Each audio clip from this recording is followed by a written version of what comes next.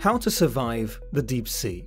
With the help of air, sunlight, and water, we are surviving in the soil of the Earth. But beneath the surface of the planet, there is another world. Despite being far from the outside world, there are still many survivors. We're referring to the deep sea. But most importantly, how do the lives survive there? Have you ever wondered? Let's find out. Hello and welcome back everyone. Before we start, subscribe to the channel to get more videos like this, and don't forget to hit the bell icon. Having said that, let's begin.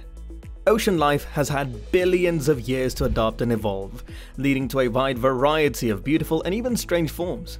According to theories, all of the numerous species that are alive today have descended from the ocean life that first gave rise to existence. To those of us who live on land, these deep-sea creatures may look strange, but that is only because they have evolved precisely to survive in these hostile habitats that are so dissimilar from our own. Now, let's go deeper and see certain techniques of survival deep in the blue. So basically, the sun is the primary source of energy for most life on Earth.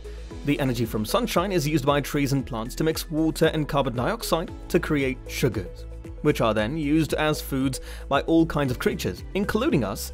The school textbooks taught us that photosynthesis is the name of this process.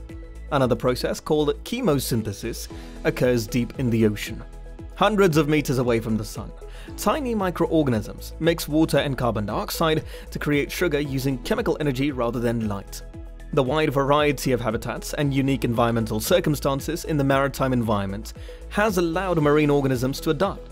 Although there are many different types of adaptations, they can generally be divided into three basic categories: structural, physiological, and behavioral. For survival, coastal plants require unique adaptations. For instance, some varieties of seaweed strongly cling to rocks to prevent being carried away by waves. They are shielded from being damaged by the waves due to the strong and leathery nature of their leaf-like fronds. Furthermore, unique endemic species that live in or close to deep-sea hydrothermal vents are found in deep-sea habitats. These species exhibit strong vertical patterning in the case of pelagic animals and acute horizontal patterning in the case of benthic animals. The ability of deep-sea animals to withstand the pressure and temperature conditions of their habitats is a result of widespread biochemical adaptations. Proteins exhibit increased structural stability in comparison to homologous proteins from cold-adapted shallow-living species. Membrane fluidities are adapted to deep-sea pressures and temperatures, and enzymes exhibit reduced function perturbation by pressure. The enzymes and mitochondria of animals inhabiting the warmest inhabited sections of the hydrothermal vent ecosystems are adapted to high pressure and relatively high temperatures.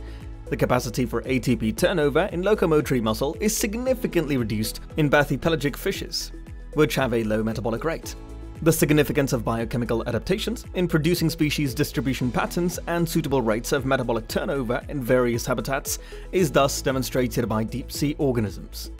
Some marine mammals, like whales, travel great distances during their migration and spend time in Arctic, tropical, and temperate areas. They are endothermic, or warm-blooded, which allows them to adapt to these temperature variations.